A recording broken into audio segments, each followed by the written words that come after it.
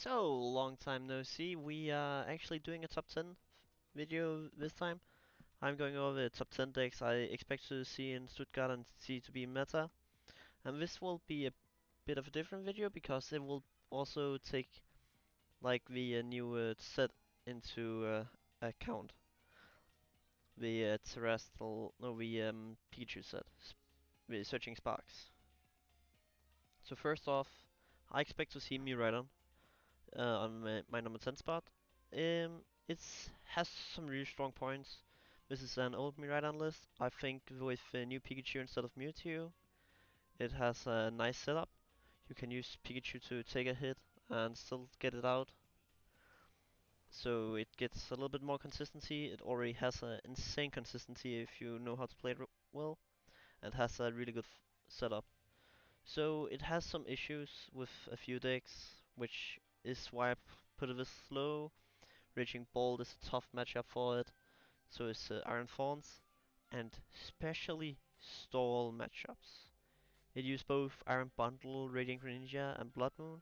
Stall doesn't give it any prices, so if you trap maybe Blood Moon or Iron Bundle or Grey Ninja, they have an issue there. So that's why I put it this low on the list.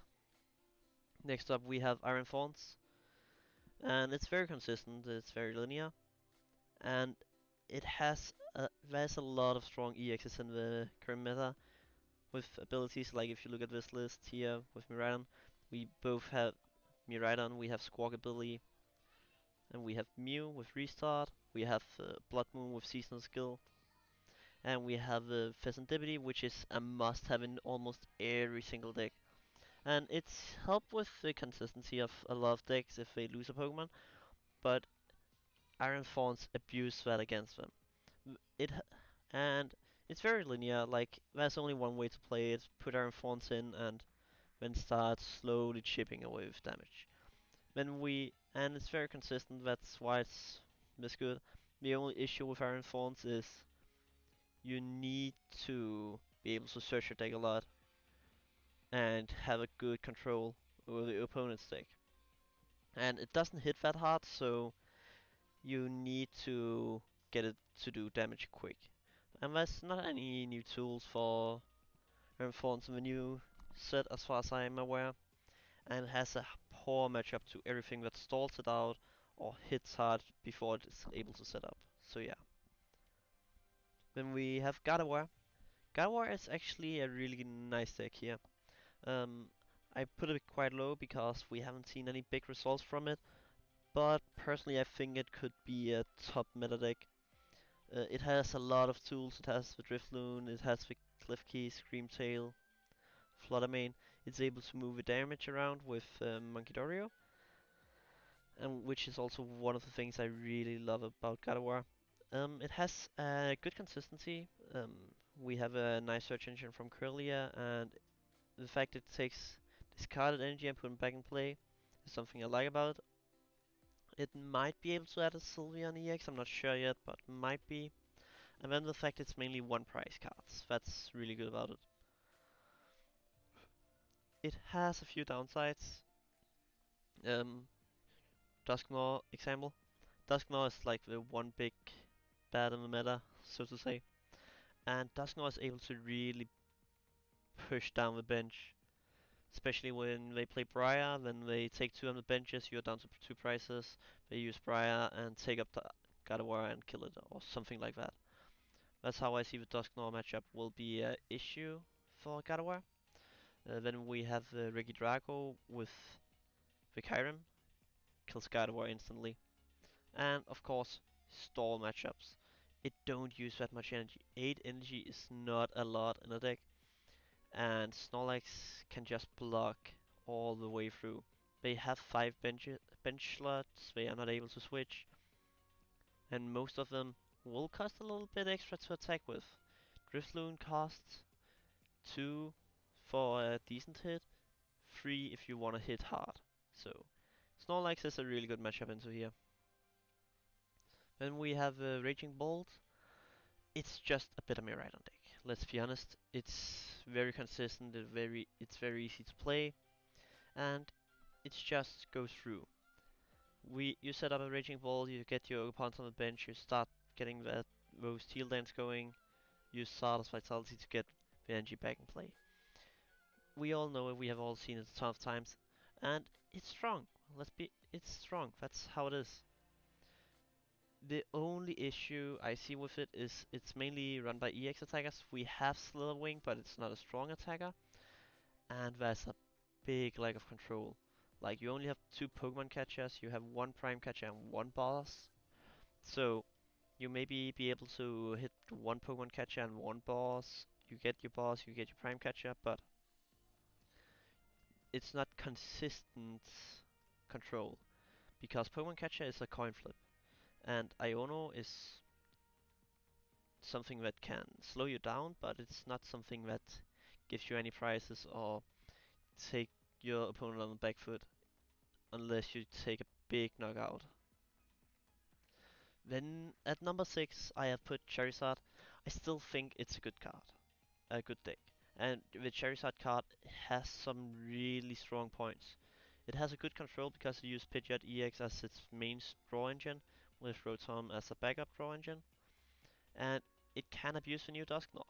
The new Dusknoir is definitely the one I'm looking forward to most in this meta. You use Dusknoir, you have 2 Duskulls, you Night Stretch your back with Dusknoir, use the Rare Candy. Now you do 240 damage with Charizard. Like, it's stupidly strong. And with Fortson as well. The only big issue I see in this deck is they use so many one-offs. 1 Luminion, 1 Rotom, 1 Fizz, 1 Noir, 1 Clubs, 1 Night Stretcher, 1 Counter Catcher, 1 Lost Vacuum. Like, there's a lot of one-offs in this deck. And there's a lot of strong counters in the current meta. So, in this general meta, it's not as good, but in general, I think it's a really good deck. And really nice deck to play with. Number 5, I've put up Snorlax Stall. It's something we always see play a tournament. This one is Rune Nielsen's from Lille, and it's a nice list. I like it. Personally, I will not play this list if I would play Snorlax Stall. Diancie is not what I would have picked to counter Lugia, but I mean it makes sense. This list makes sense to play, and it has nice consistency. It's very strong. General Snorlax Stall struggles in Lugia, so. And the thing that makes Snorlax Stall is so strong is just a lot of tools. It has insane control capabilities, 2 bosses, 4 counter catchers, and it's a deck that doesn't take prize cards.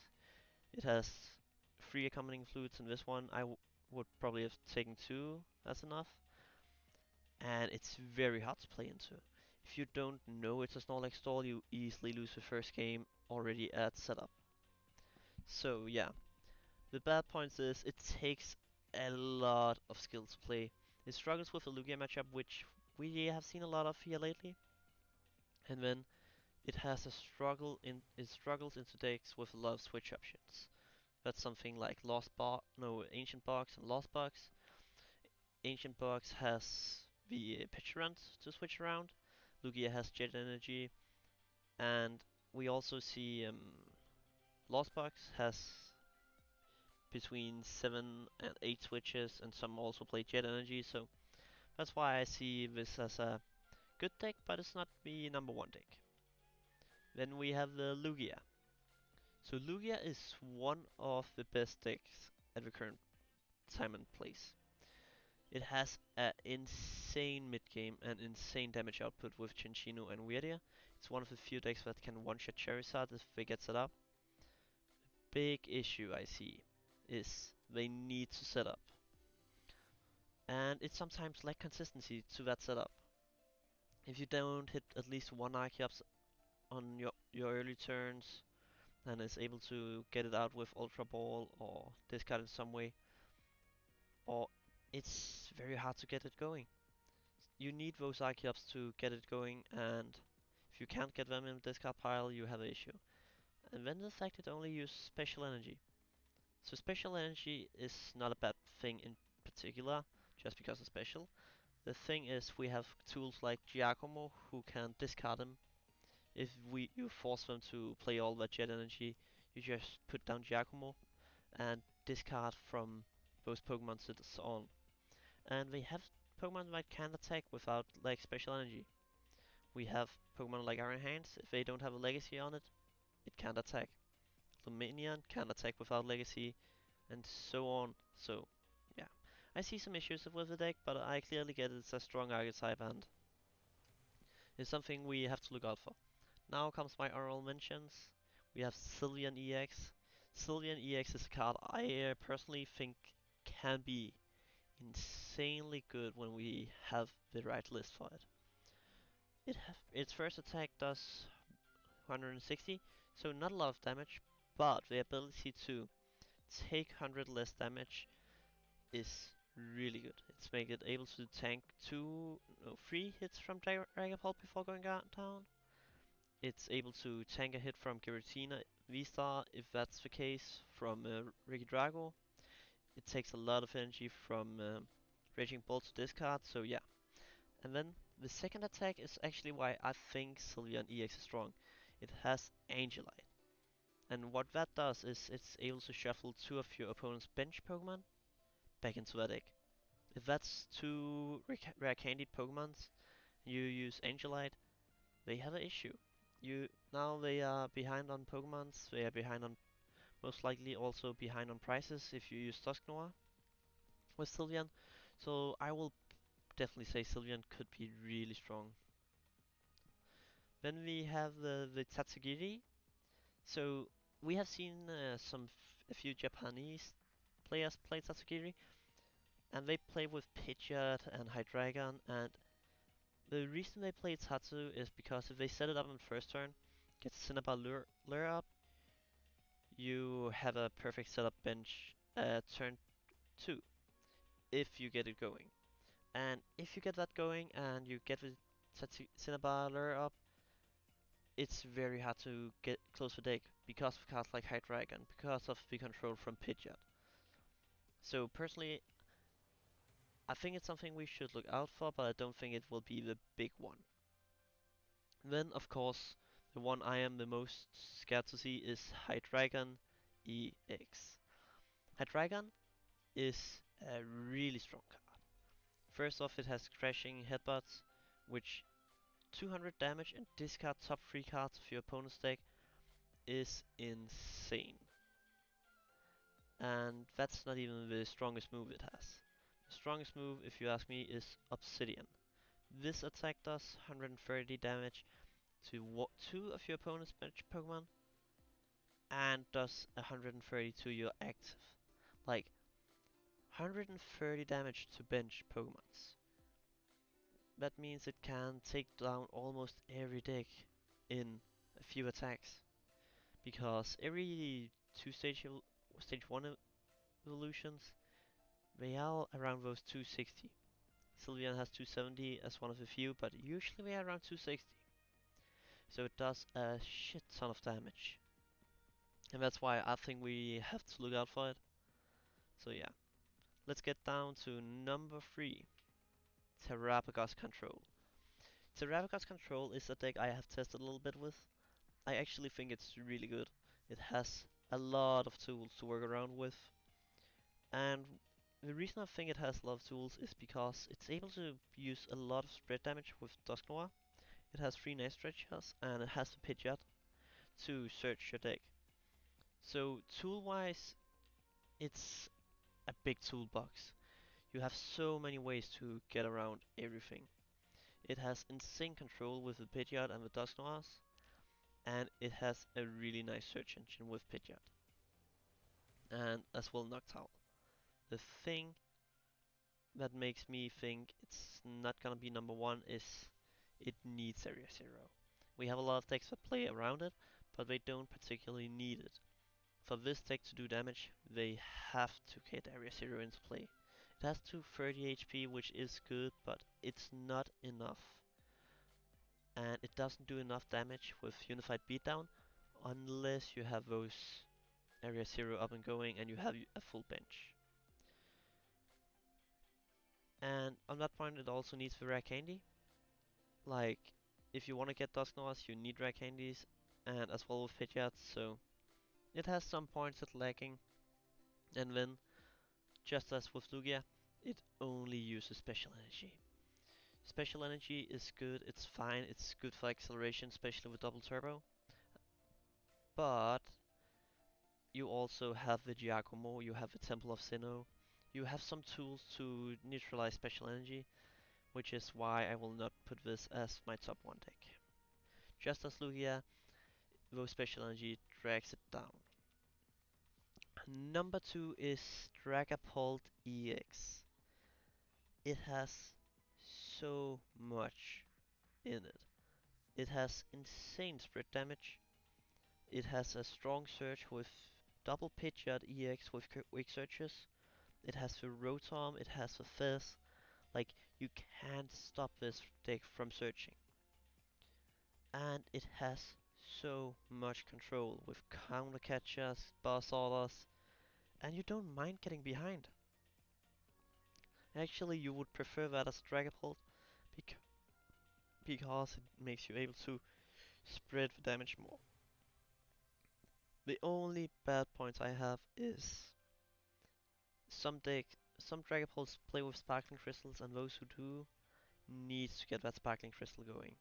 I have seen some play without it, and I actually prefer those deck lists, but this one is the best performing we have at the moment, and that Sparkling Crystal is both the best and the worst part about the deck, because Lost Vacuum takes it away. And it has a low energy count, which means it can be stalled pretty easily, and then as well, it needs to be set up. If you don't get the setup going fast, you have an issue with this deck. So that's why I put it at number 2. My number 1 spot is Regidrago V-Star. It has a insane main attacker. The Regidrago can hit like a truck. It has the Giratina V-Star that hits for 280. It has Phantom Dive from the Dragapult to hit for 260 on the bench, as well as Kyurem that hits your entire bench for 110. And its secondary attacker is Ogerpon, which I will say is a really damn good secondary attacker. And it has the insane bench damage as Dragapult and a lot of other decks have, both with Dusknoir, but it doesn't need the Dusknoir to achieve that. And then it has a really good energy usage. A 7-3 line, it's only need 1 fire energy on each Regidrago to hit hard, and it's enough to get Ogerpon up and hit hard enough to KO most stuff. The only issue I see is the Aaron Thorns matchup, because we only have 1 cancelling cologne, so it's hard to accelerate that matchup, and then it has Snorlax stall issues. Snorlax stall can close it down. Cancelling cologne, there's only 1, maybe 2 if they use Legacy Star to bring it back, but that's it. Snorlax stall easily blocks it. If they use Noctowl or Squawkabilly, Mew, you just drag one of those up and you stall them out. So, it's a strong deck, don't get me wrong, but it still has issues. So that's why I put Regidrago at my number 1 spot. Because it's the deck I feel the most confident in saying this has the potential to win in almost every single matchup, because of all these tools it have. So yeah, there you go. That's my list for what I expect to be strong and perform well in Stuttgart for regionals. The reason I haven't included too many of the news decks from Surging Sparks is because we haven't seen much results from them yet. Maybe I will make an updated list after Gdansk, the one in Poland, and compare how they performed there, who won the game, were the regionals, and all that. But so far, this is my predictions for Stuttgart. So I hope you guys enjoyed it. If you did, please leave a like. And if you have anything you would have changed in this list, let me know in the comments. So, that's it for me. See you guys next time. Peace out from here.